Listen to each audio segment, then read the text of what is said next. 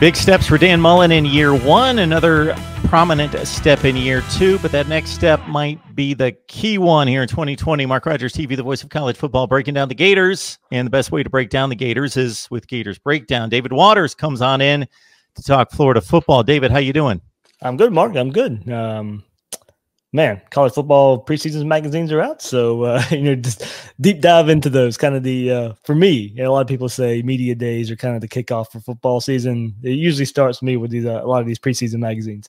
Oh, of course, now we can go online at any point in the year, but it's still great to just get that preview magazine in your hand. It takes you back years, and with all the craziness going on with the COVID situation this year, it was also good to hear the NCAA Council mapping out a format in regards to when there's going to be full conditioning, full workouts monitored by the coaching staffs going right into regular fall camp, and things look to be in a good place.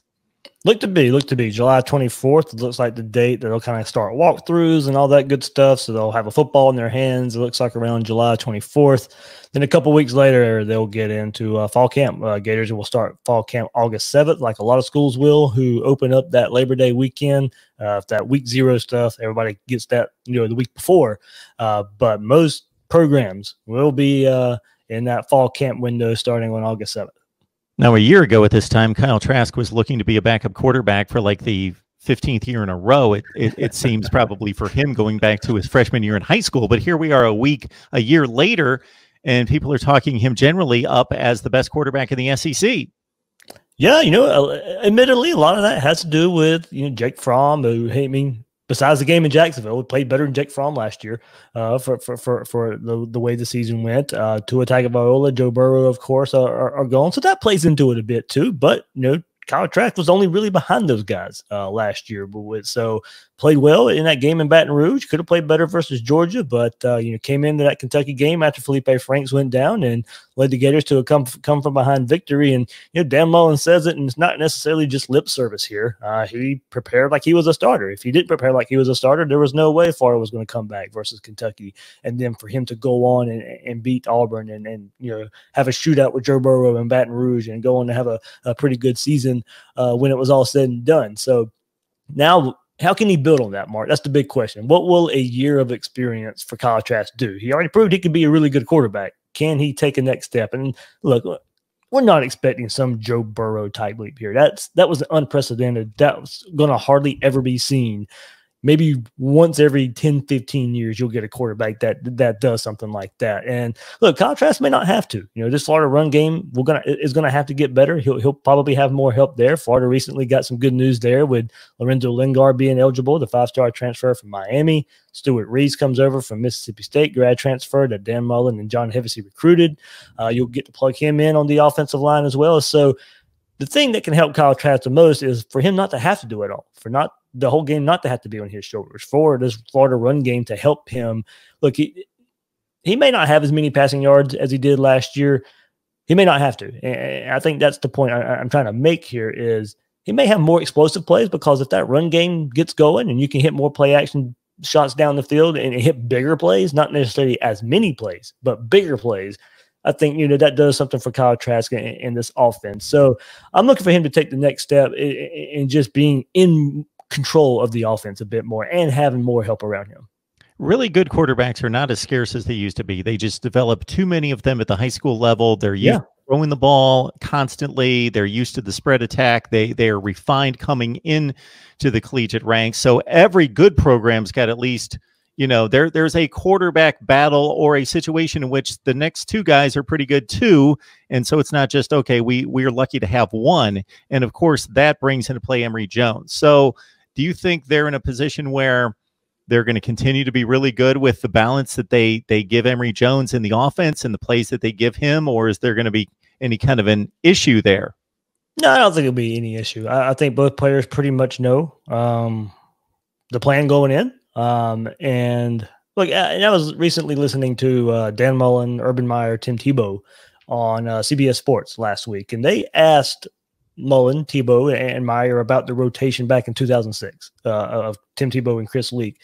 And Tebow said it best. He was like, look, we knew the game plan going in. There was no surprises. Everybody knew what was going to happen, and I'm sure that's the same way with Kyle Trask and Emory Jones. They know the plan there, and I'm sure Emory Jones wants to play more. Of course, we all thought by year 3 in Dan Mullen he was going to be the quarterback. We didn't think Kyle Trask would be the quarterback for the Gators in Dan Mullen's 3rd season there. So somewhat of a surprise, but I look for Emory Jones to play a bit more. I know Gator fans want to see him pass the ball a bit more. He got a little predictable at time when he would come in and take a handoff and not take a handoff, take a direct snap and try and make something happen in the run game to help the run game, get the run game going. But we Florida fans want to see him pass the ball more. He's got a good arm. I mean, he showed it in spurts last year, especially go back to the Auburn game when Kyle Trask went down with an injury and Emory Jones led Florida to a field goal in a really close game right before halftime. So he's got the talent, and Florida fans are eager to see it. They're eager to see that true dual threat quarterback that we know Dan Mullen has the best success with. Doesn't necessarily mean he's the best quarterback right now. Will he eventually end up being better than Kyle Trask? Probably so, maybe in a different style of offense. He's not going to, you're not going to put Emory Jones out there and run the same offense that Florida ran last year with Kyle Trask. It's not going to be the same offense. It's not going to be an air raid and throw the ball 65% of the time. It's going to be more of what we know Dan Mullen offense to be. So it's going to be 2 styles of different offenses when Emory Jones takes over or when he's in the game there. So, it's I think we'll see a better rotation. I think they'll get a feel for it coming up this summer when they start getting into more of the walkthroughs and all that stuff. But Mark, we'll see both, and I think it'll be a pretty successful rotation for the Gators. Mark Rogers TV, the voice of college football, breaking down the game we all love each and every day. Roster breakdowns, keep it locked in right here. And, of course, for your Florida football fix, Gators breakdown with David Waters. David, you mentioned Stuart Reese. It's certainly a bonus when you can bring in a guy with 34 starts in the SEC coming in from Mississippi State. You got an experienced center. Will the offensive line allow Dan Mullen to call what he wants, or is it going to be as pass heavy as it was? As you well know, the numbers last year was like 300 yards per game through the air, 130 on the ground versus a perfect 50-50 split the year before. Like I said, Mark, you hope that run game can help, and you hope it helps the pass game a little bit. I don't think Dan Mullen looks. He knows he can do it that way. I still think he wants to run the ball a little bit more and a little bit with a little bit more success. And you go back to late last season, and there were signs in the FSU game and in the Orange Bowl versus Virginia where you saw once Richard Garage and Ethan White started getting really young wide receivers, one offensive lineman. One was in his redshirt year, Richard Garage, and Ethan White was in his true freshman season. Once they got inserted, the offensive line did play a little bit better.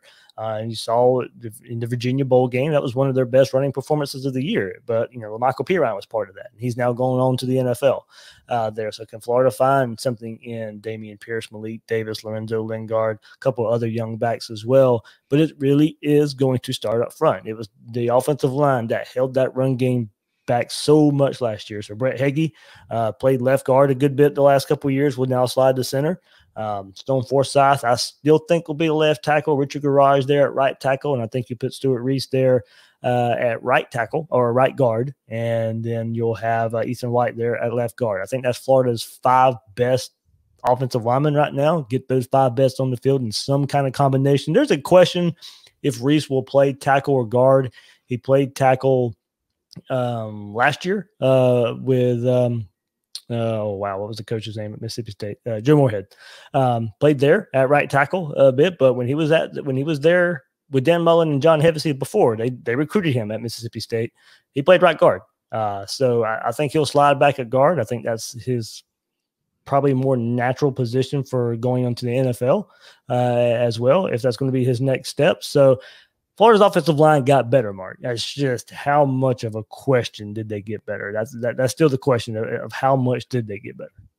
So, David, between Trask and Mullen, they'd probably feel pretty comfortable staying with that 300 to 130 run-pass ratio yardage with the same wide receiver core, but they don't have most of those guys back. So how does this set up, or is it going to be a big free-for-all, a lot to figure out in August?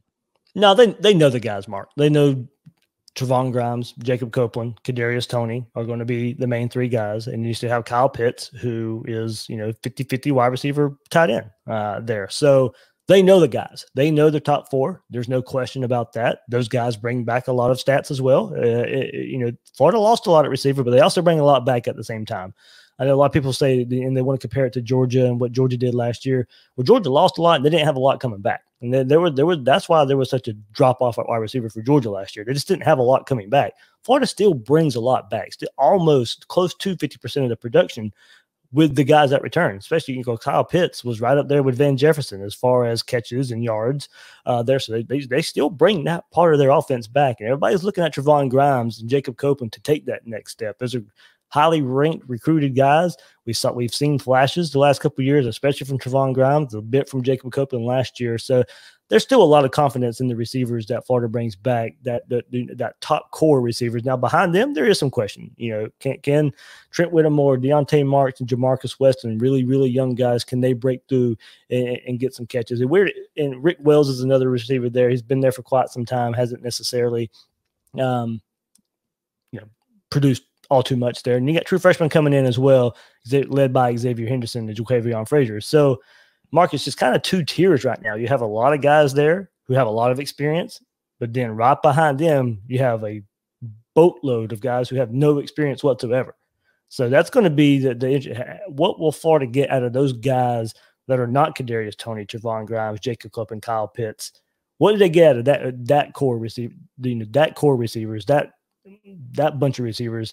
That may speak to what kind of offense we see this year. If those guys have a lot of stats as well, then Florida's throwing the ball a lot. If not, then I think Florida's happy with the four guys that they got. I don't think it's necessarily a bad thing if those young guys don't perform, because kind of like last year, Florida's got four guys they can really, really count on there. So starting with those top four, Florida can still feel really good about the wide receiver position.